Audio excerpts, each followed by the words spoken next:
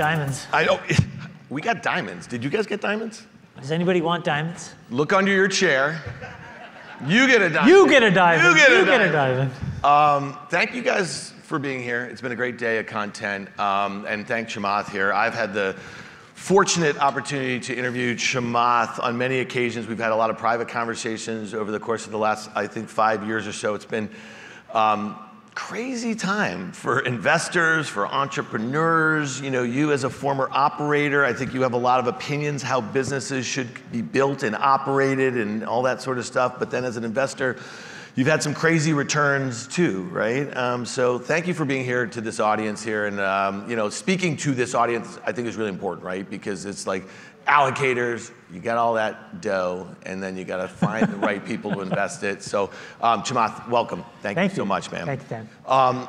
Let's talk about the macro. You know, I feel like there are very few people that I know. So I've been doing CNBC for a long time. I've been an investor myself. I'm just kind of the sole operator now. But Guy and I, who was just up here, we run a little bit of a media company here. You know, there's very few people that I come across that have, I think I don't know, man, the knowledge of both the public and the private markets, the way you do, the finger on the pulse. You know, you've had some videos, some interviews on CNBC with our friend Scott Wapner that have gone absolutely viral, talking about, you know, public markets. Talk to us, what's going on right now? Because it feels like we are in a little bit of a exuberant period in the public markets.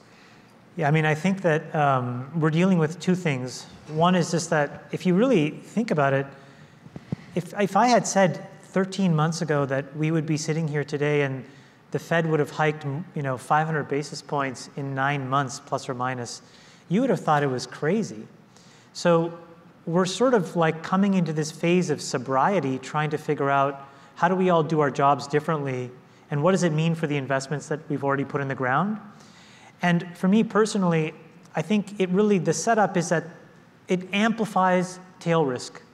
And so right now, I'm sort of somewhat quite cautious because I think there's a left tail risk, and I think Mike Wilson is here, but you know, if you listen to Mike, who's been really right so far, you know, the risk is that the S&P earnings are sort of with a one handle, 180, 185, and all of a sudden the S&P is, you know, 3,200, 3,300. But then there's this right tail risk, which is that the Fed becomes dovish, everybody capitulates because it looks like things are slowing down. And now all of a sudden, though, you will have to deal with terminal rates that are going to be 4 to 5% on a more consistent basis, because if he lets off the gas now, then inflation kind of sticks around. Yeah. So both roads lead to repriced assets, just in very different path dependency. And those risks to me are a little heightened. And so I've tried to kind of be quite conservative and just, you know, be down the fairway. Now, one who has capital to invest can be conservative if they want, when you look at where the 2-year Treasury note is right now, right? And so I think it's kind of interesting, for the first time in a long time, there is an alternative, you know, to equities, for instance. And so talk to me a little bit about that barbell, because I think the biggest risk right now is not that the market or investors come around to the fact that maybe Mike Wilson's right and maybe that S&P earnings are going to be down 10% this year to $180, and therefore there needs to be a lower S&P 500. I think the risk is that, for whatever reason, you know, we just reignite the risk asset bubble right here, because if we don't learn anything from the period that we were just in, and you've written about this, we're going to hit this Substack that you wrote last week here. If we don't have a reset, it just sets us up for the same sort of mistakes that we make again and again.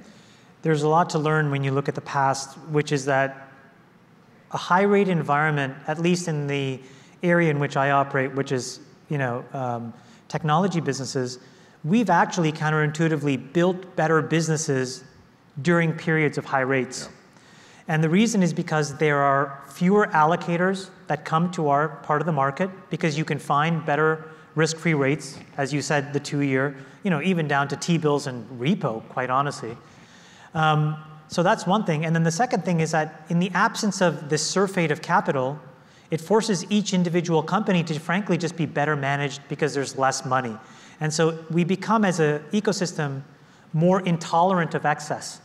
And all of that just creates better run businesses. And so we haven't had that cycle for probably 14 or 15 years.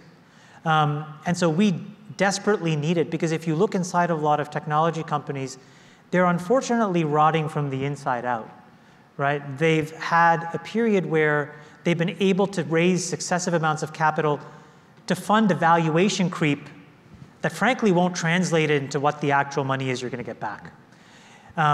In our industry, there's a couple of dirty little secrets, or like the dirty soft underbelly.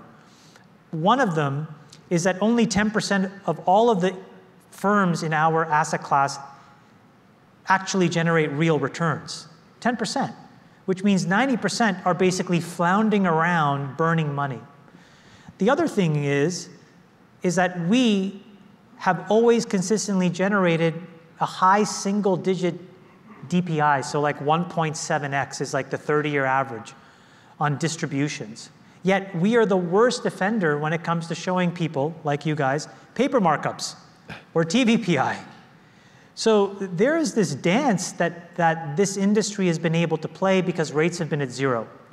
So as investors, the asset class, I think, is very challenged in order to generate real returns now.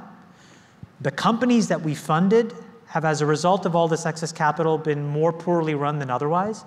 And so we need to course correct. So we need these rates to be sustained for 5, 6, 7 years, frankly, hopefully, in order to really flush it through the system. What did you see, back in 2018, it was Fed Chair Powell's first year there, and he started raising interest rates right off that zero interest rate bound that had been there since the financial crisis. And they were kind of, I think they used the term on autopilot, raising like 25 basis point every other meeting. They got to, I think, 3.25%. And remember what happened in Q4 of 2018? Yeah. The S&P 500 went down 20% in a straight line, and then they pivoted, okay? Exactly. And I think, so talk to me about like, what were you seeing in the private markets then, and how did that rate increase and the pace at which was much steadier, you know what I mean? It was not the way that they went up this year. I'm like, what were the impacts on venture back then?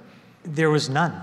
And the reason is that in that time, the narrative was that China was turning over. Mm-hmm. And so people needed to reestablish some amount of baseline global growth. And so they thought if China turns over and the US now all of a sudden raises too much, we're going to be in a lot of headwinds. And so Powell capitulated, but it turned out that China actually faded that perceived theoretical recession risk. And so all of a sudden the floodgates opened because rates were low here, you couldn't find any real growth anywhere, and we were at that period of the market where so many people had been sitting on the sidelines and effectively on the outside looking in that they ran into the riskiest assets. Mm-hmm. So, technology ripped, crypto ripped, SPACs ripped. Everything that was on the far edges of the risk curve were really well bid to a point that now looking back clearly was unsustainable. But it's explainable in the sense that we gave folks no real other recourse because they were in the 8th or 9th year of no returns anywhere else. Yeah. Do you think as investors, we just kept on looking for new things to invest in? So you just mentioned SPACs. Obviously, you were a prominent player in that. And when I first met you, it's not like you were some Johnny-come-lately. I mean, you were bringing a company, SPAC, Virgin Galactic, right, in 2017. And so talk to me a little bit about that, because there was also, obviously, crypto. There was, Snap went public in 2017. It was wildly unprofitable then. It's still unprofitable now, all these years later. What's the post-mortem on some of these things? And obviously, crypto had this huge retail move, that started, obviously it crashed in 2018, but started to reflate in 2020. What's your look back on those risk assets right now, and what survives out of that? So, we, in our history from founding, we've had these things where we've had these major themes that we've always invested in, which is early stage venture, largely in healthcare and software and deep tech. And so that's been a consistent theme, and recently energy transition. That's been our bread and butter. But every few years, it has turned out that we sometimes go a little off-piste. And in the early 2011, I went off-piste and I made a huge bet in Bitcoin when it was $80 a coin. It just seemed like just an unbelievably massive risk reward. We did the same thing in the mid-2000s. We did it in SaaS. We did it in deep tech. And SPACs, we stumbled into this thing because we wanted to raise money for a bunch of our companies that were extremely capital intensive. And we demonstrated something that in a moment just caught a lot of wind. So yeah, as you mentioned, we did 6 of them. I think there were 650 of them just in 2021. So we're, about 1% of the market. I think we bought good companies well. I think we sold well, quite honestly. But it's one of these things where it was fueled by a moment in time of just enormous excess liquidity. And now I think we're sort of back to basics. So for us as an institution, we're kind of back to early stage venture. Who knows, we may go off-piste at some point to really try to ton it. That's our job as investors, right? Is like we allocate risk well, we maintain top quartile returns, but when there's a window, I'm the largest LP in my fund, so when there's a window, I go for it. And that was a moment where we tried to go for it. So as the largest LP in social, I mean, when you think about this refocus on early stage, talk to me about, is it just the environment? Is it about some things that you've learned over the last few years? Is it where you think that you can have the most impact on these companies? And then to your point, if things get back rolling again in a couple of years, maybe that's when the growth investing comes back a little bit.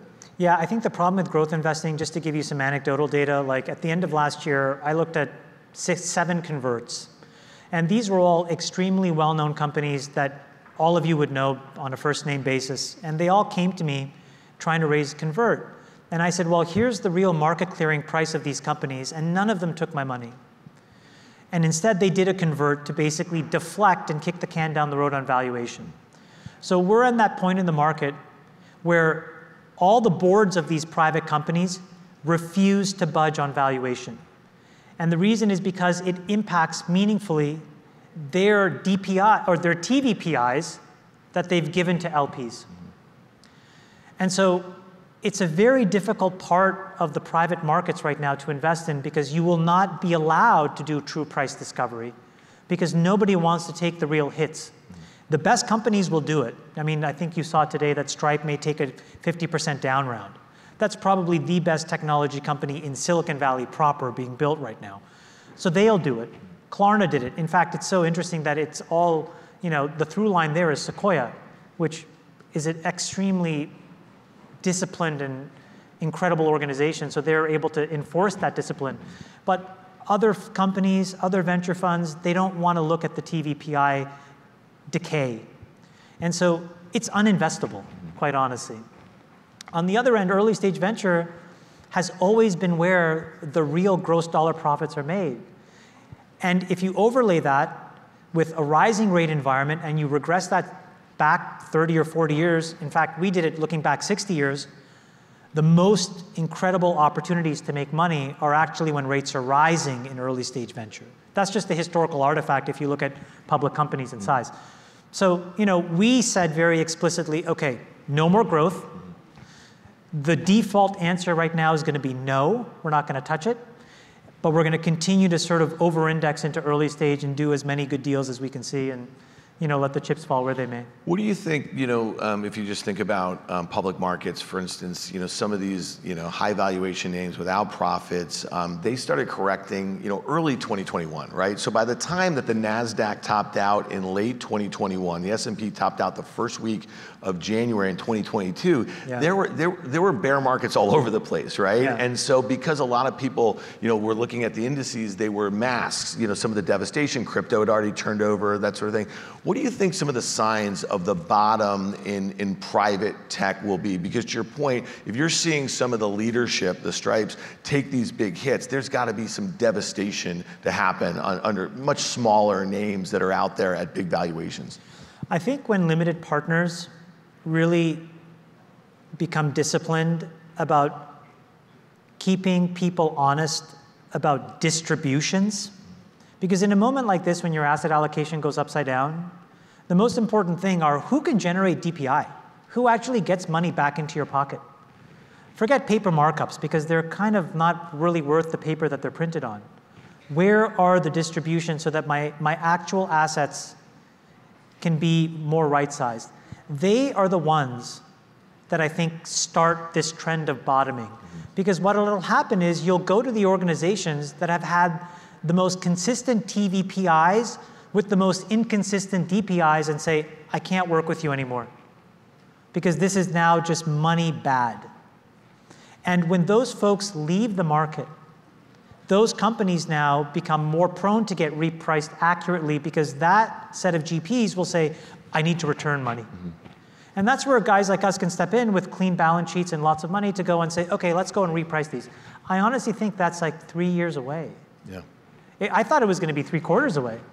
You know, at first when we were thinking about like, how much capital are we really going to be allocating over this next period, we cut it by 2/3 because we just didn't see the opportunities in the late stage anymore. But you're excited about some stuff. You tweeted this the other day, the two most important drivers of the next decade, the marginal cost of energy and the marginal cost of compute will both go to zero. And you said over the next decade. So this is at early stage, you're looking for opportunities to invest in and around these themes. Talk to us a little bit about that. These are multi-trillion-dollar shifts in how the information economy and as a result, the economy itself is going to work. You know, right now today you can generate using solar and wind energy that's effectively approaching zero.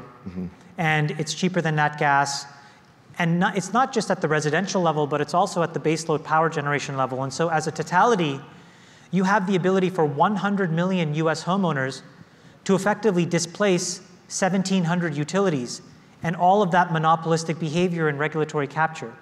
And so if all of a sudden you have free, abundant energy that you can collect from the sky and store in your garage and direct anywhere you want, you all of a sudden have the ability to solve problems via brute force that before you couldn't because they were boundaries of energy. Separately, we have found a way to transition away, Moore's law, away from CPUs into these application-specific chipsets now that operate in a realm of machine learning and AI. And the cost of that is effectively going to zero because these reference designs now are so well understood, the software is so powerful now. And when you multiply these two things together, if you wanted to brute force, reverse engineer every single theoretical protein that binds to every other protein in your body, what was a multi-billion-dollar compute and energy problem is now effectively a few tens of millions of dollars. If you actually wanted an infrastructure that could actually detect in real time how to give true autonomous self-driving, make extremely complicated decisions and stop on a dime, those were compute problems that you can now basically render costless. And so when those two things come together, it's one of these really transformational moments in our society where you can go after some very big problems that we didn't think were tractable before. And so I'm very excited about that intersection and finding companies that play on those themes. How does this sort of economic, I was going to say Cold War with China, but it seems pretty hot. How does that affect some of the ways you think about these transformative technologies? Because again, our government is banning advanced, technology sales to China. It just seems like we're going to be in this bipolar tech world. It's great for America. Does it? Okay, I want to hear. Unbelievable. It's an unbelievable boon for America. And it's an unbelievable boon for America's technology sector. The thing is, when you look inside of China, they are extremely good at process engineering. They're also extremely good at additive manufacturing. They're extremely great in things like specialty chemicals. But all of those things, when you think about the precursors, come from American, European, Australian companies that now have a huge incentive to diversify that supply chain away from China. That benefits American companies in a massive way. And so China's response is muted. So for example, we said we are going to slow down the flow of extremely advanced semiconductor manufacturing equipment into China. China's response said we are not going to allow you guys to get the input components to certain silicon wafers that are used in PV cells. I mean, if you had to rank these things, no offense, but we can make solar cells. The equipment that you need to get to 2 nanometer scale in chip design comes from the Dutch, the Germans, and the Americans. And so it's a really interesting moment where this, the game theory optimal view is that China's cost advantages actually get moved over, right? So the margin decay in China gets replaced by margin expansion in these businesses here that now allow them to operate in parity. So I think it's a really, really unique moment.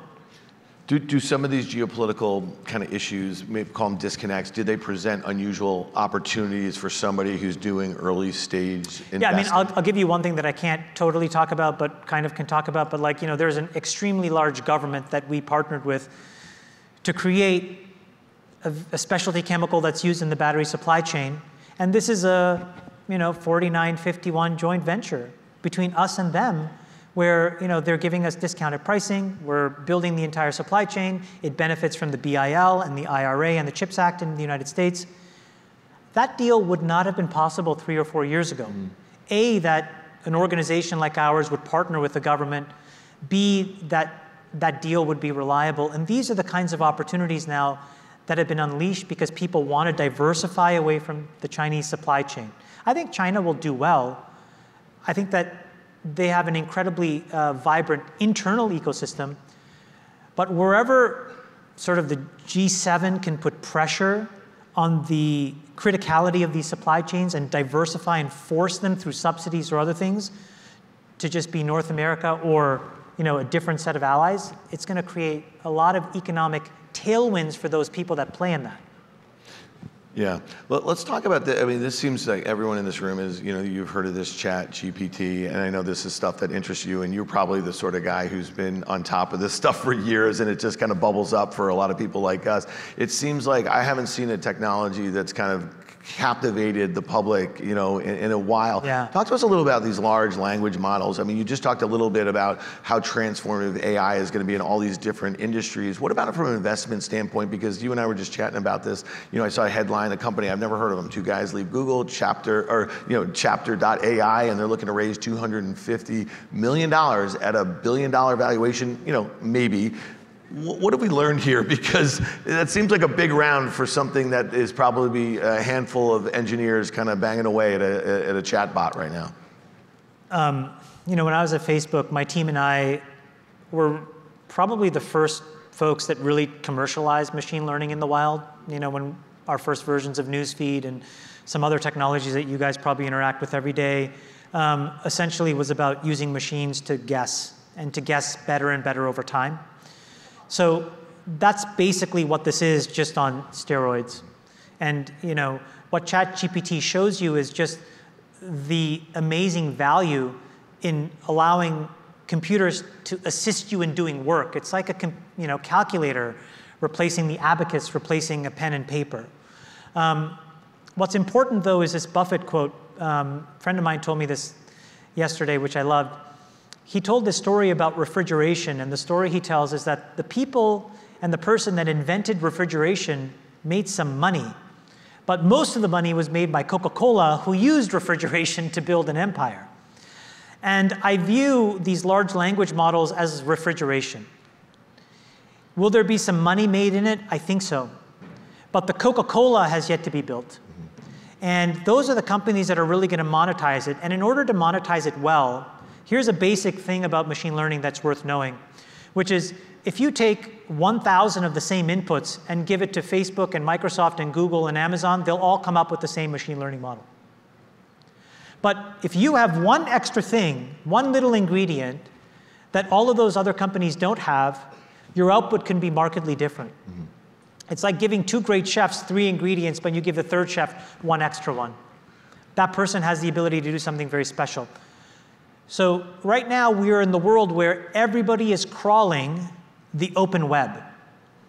We're going to move to a world where as everybody gets sophisticated enough, where when refrigeration is widely available, somebody's going to say, you know what, this site I'm not going to allow anybody else to access. It's only me, only for my models. And those models will become better. And so we have to let that play out a little bit. And so it's going to be a little bit of a really interesting arms race. So the next wave of M&A, for example, could be companies like Google and Microsoft and Facebook looking at these companies saying, can they be viable inputs to my large language models or to my other machine learning and AI models? So you could see M&A activity that drives that differentiation before anything else. So so then as a result, for guys like us, early stage investors, we may want to invest in companies that have 0 viable public market potential whatsoever, but is building a data repository that's so unique that we know that it will feed one of these bigger companies and their efforts in AI.